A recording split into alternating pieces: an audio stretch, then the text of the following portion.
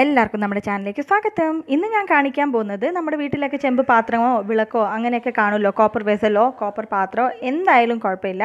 അപ്പോൾ നമ്മളിത് പഴകി പോയതാണെങ്കിൽ നമുക്കതൊക്കെ ഒരു നിമിഷം കൊണ്ട് വെളുപ്പിച്ചെടുക്കാം.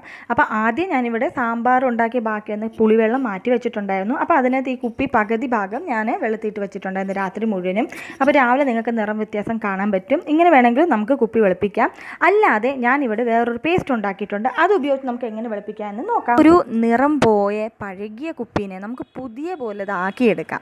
അപ്പോൾ അതിന് വേണ്ടി ഞാനിവിടെ ഒരു പേസ്റ്റ് ഉണ്ടാക്കിയിട്ടുണ്ട്. അപ്പോൾ ഈ പേസ്റ്റ് എങ്ങനെയാണ് ഉണ്ടാക്കുന്നതെന്ന് നമുക്ക് നോക്കാം. അപ്പോൾ അതിന് വേണ്ടി ഞാനൊരു ചെറിയ പാത്രം എടുത്തു. 1 ടേബിൾ സ്പൂൺ ബേക്കിംഗ് പൗഡറാണ് ഞാൻ ചേർത്ത് കൊടുത്തിട്ടുള്ളത്.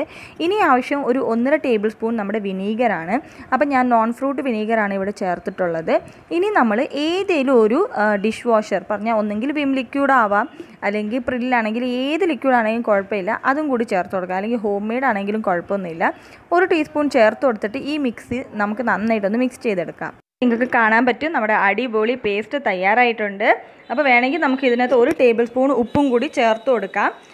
പിന്നെ അത് കഴിഞ്ഞ് നമുക്ക് ഈ പേസ്റ്റ് നമ്മുടെ ഈ വെസലിനകത്ത് നമുക്കിനിയിപ്പോൾ ഏത് കോപ്പർ വെസൽ വേണമെങ്കിലും വൃത്തിയാക്കി എടുക്കാൻ പറ്റും. നന്നായിട്ട് തേച്ച് പിടിപ്പിക്കണം. ഒരു 10 മിനിറ്റ് തേച്ചിട്ട് നിങ്ങൾക്ക് മാറ്റി വെച്ച് കഴിഞ്ഞാൽ ഇനിയും നന്നായിട്ടിരിക്കും. പക്ഷേ ഇപ്പോൾ കാണിക്കാൻ വേണ്ടി ഞാൻ അപ്പം തന്നെ കഴുകി കാണിക്കുകയാണ്. നമുക്ക് പെട്ടെന്ന് തന്നെ ഇൻസ്റ്റാൻ്റായിട്ട് കഴുകി കഴിഞ്ഞാൽ റിസൾട്ട് കിട്ടുമോ ഇല്ലെന്ന് നമുക്ക് നോക്കാം. അപ്പോൾ ഇനി നമുക്കിത് ആവശ്യം സ്ക്രബ്ബാണ്. അപ്പോൾ സ്ക്രബ്ബർ ആണ് ആവശ്യം. അപ്പോൾ സ്ക്രബ്ബറിന് വേണ്ടി ഞാൻ ഇവിടെ എടുക്കുന്നത് സ്റ്റീലിൻ്റെ സ്ക്രബ്ബറാണ്. അപ്പോൾ പെട്ടെന്ന് തന്നെ നമുക്ക് എളുപ്പത്തിൽ പെട്ടെന്ന് പണി നടക്കാൻ വേണ്ടിയാണ് സ്റ്റീലിൻ്റെ സ്ക്രബ്ബർ എടുക്കാൻ പോകുന്നത്. അപ്പോൾ സ്റ്റീൽ സ്ക്രബ്ബർ ഉപയോഗിച്ചിട്ടാണ് ഞാൻ ഇത് നന്നായിട്ട് സ്ക്രബ് ചെയ്തിട്ട് കളയാൻ പോകുന്നത്. ഇനി നമുക്ക് നോക്കാം. ഇത് നമ്മൾ പേസ്റ്റ് തേക്കുമ്പോൾ തന്നെ നിങ്ങൾക്ക് വ്യത്യാസം മനസ്സിലാവുന്നുണ്ടല്ലോ.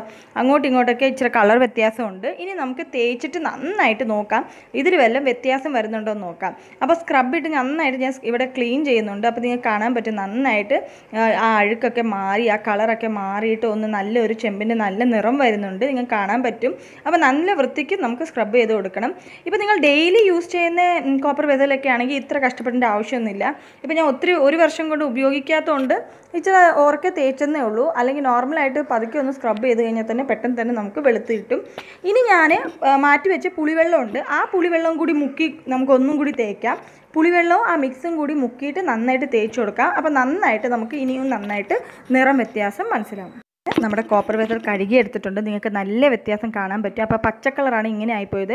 അപ്പോൾ റെഗുലറായിട്ട് ഡെയിലി ഞാൻ ക്ലീൻ ചെയ്യുവാണെങ്കിൽ നന്നായിട്ട് മാറിക്കിട്ടും, നല്ല ഉറപ്പുണ്ട്.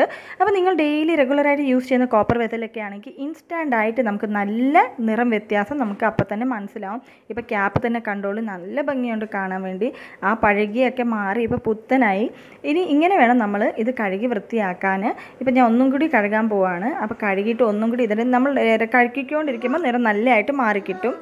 തന്നെ നിങ്ങൾക്ക് നല്ല വ്യത്യാസം കാണാൻ പറ്റുന്നുണ്ടല്ലോ. നന്നായിട്ട് കളർ മാറിയിട്ടുണ്ട്. അപ്പോൾ നമ്മൾ റെഗുലറായിട്ട് ഇങ്ങനെ തന്നെ ക്ലീൻ ചെയ്യുവാണെങ്കിൽ നല്ലൊരു കളർ കിട്ടും. ഇപ്പോൾ തന്നെ നല്ല വ്യത്യാസമുണ്ട്, നിങ്ങൾക്ക് കാണാമല്ലോ.